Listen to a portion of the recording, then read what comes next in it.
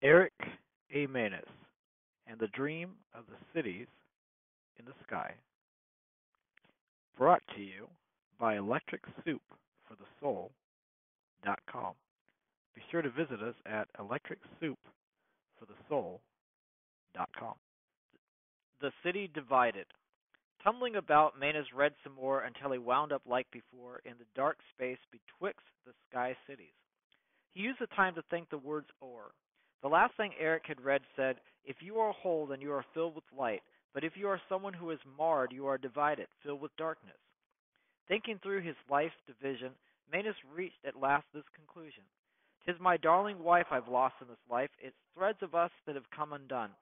Manus found he talked to his wife more now than he had in the time she had physically been there at home with him, when they had been side by side and somehow ignored each other, had somehow been no more than strangers, obstacles to get past, been separate though together. Now he so missed her. For she increasingly was always with him, as he imagined the day when he'd go back home and tell her the whole story. Until then it was just fake. In some way he hadn't understood before, Manus now knew she could make his life complete, that beyond mere need, to be as one with her made all good. So as a memory his wife now merged more penetratingly in how Manus viewed himself, as his life's puzzle, shaped around a whole, was so filled out. Flying by the seat of his pants through the starlit sky, Manus danced until gravity of the next city took hold of him, slammed his body, and he plunged into a terrifying darkness. A cold swarmed him, icing his limbs, his face, his head. Racked by chills, with swollen, bent body deflating, Manus plunged towards sparking flames that danced below across the landscape. This was all the light warding off the night in this land to which Manus now came. As he entered the dark atmosphere, the cold gave way to a hot fear.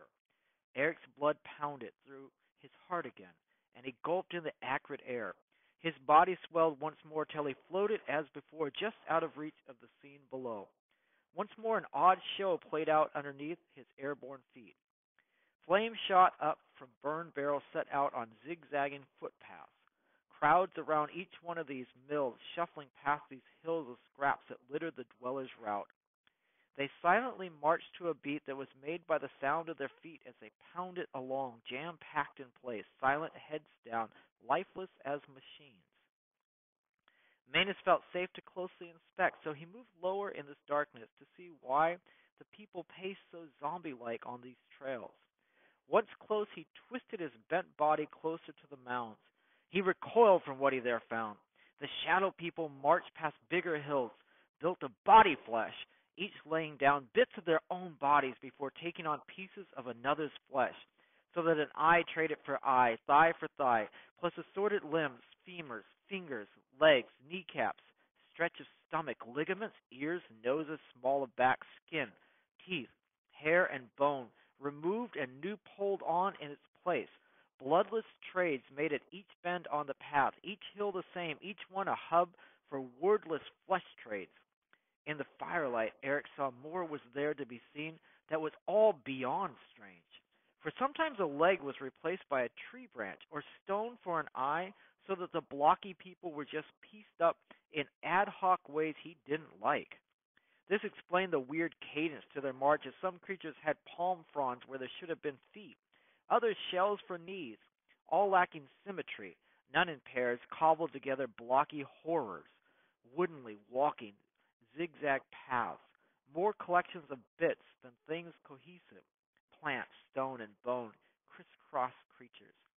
They lurched along as best as they could with such ill-matched limbs as each took from the scrap heaps what they could best reap, and marched on and on without a look around, nor word, nor, it seemed, thought on why they kept taking cast-off bits of stuff to complete their body collections, ever forward, plodding on.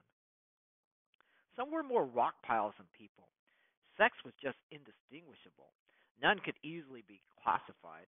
These random things weren't full plants nor mammals. Some had brains for hands, breasts made of livers, some two tongues with one from a snake, the other from a giraffe. Turn by turn, each became new constructions.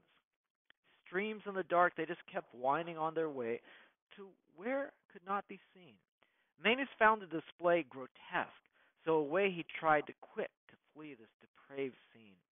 But instead, Manus fell quickly, far, and absolutely way too hard. He landed kerthump right on his swelled rump. Each tried to stand, gravity did thwart. There poor Manus stuck, a turtle turned up on his shell. His futile attempts to raise himself, life resisted. Hope seemed to him lost up until the darkness shook, and through the smell of charcoal, scents of leather wafted up to his nose. The whole world quaked and rumbled. Manus was back, head against feet, once more upright, but now stuck in the path of a mixed human-mouse-elephant creature. This thing stomped ever closer. Promptly, Eric skipped fast from the wrath of the beast while doubled over on himself.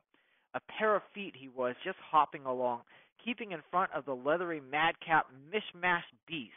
2 feet chased by the beat of 4. Luck stuck with Manus. Like a one-man sack race, he dashed down the dark track steps ahead of the Hugh Mouse Fant, and thus managed to keep the beast to his back. But soon, like the legendary hare, Manus began to run threadbare. He lost energy. Breath came heavily. The beast's feet seemed sure to smash him there. When hope seemed lost, Manus puffed and he blew himself up again. In the nick of time in the air he climbed, happy now to escape this black land. As he rose in the sky, feathers shook loose from his disguise, and then he could see that he too was just a grotesque mush, a collection of stone, bone, and wood. The air filling his lungs burst full of living and dead things, his whole life a sea of taking in, all just waves of colliding bits of particles. Then he recalled in Thomas where Jesus said, "When you make two intertwine to be one, when you can make the inner like the outer like the inner, the upper like the lower, make male and female to be a single one, so that male is not male and female is not female. Or make what is eyes in place of an eye, a hand in place of hand, foot for foot, image to replace an image. When you do this, then you can enter the Father's land."